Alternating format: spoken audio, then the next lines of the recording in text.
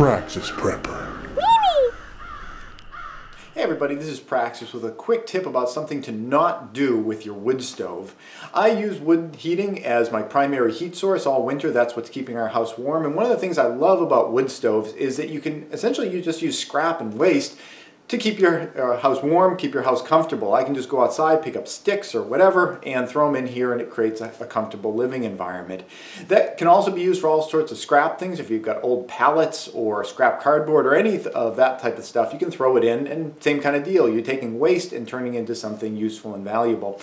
I tried using a type of waste recently that I'm in this video going to suggest you don't use though, and I wanted to share it with you so you don't make the same mistake I did.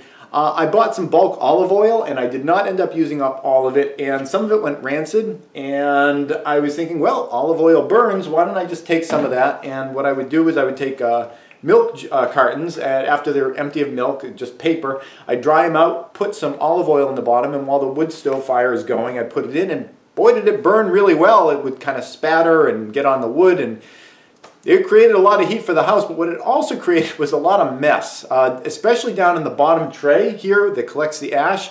A lot of the olive oil would just kind of pour down in there, and it didn't completely disappear and burn up. There was a lot of like chunky scab kind of stuff, and I'm able to get it up. I've been using a little chisel to kind of slowly pick the stuff up.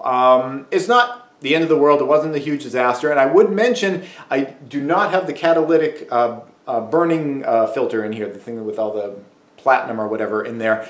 If I'd had that installed, I would not have even tried putting olive oil in there. This does not have that catalytic combustor, whatever, installed.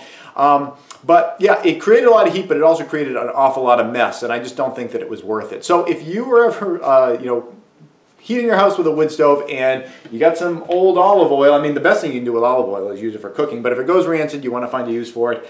I'd suggest maybe if you got like wooden axe handles, you could use it for soaking wooden axe handles so that they, keep their axe head on.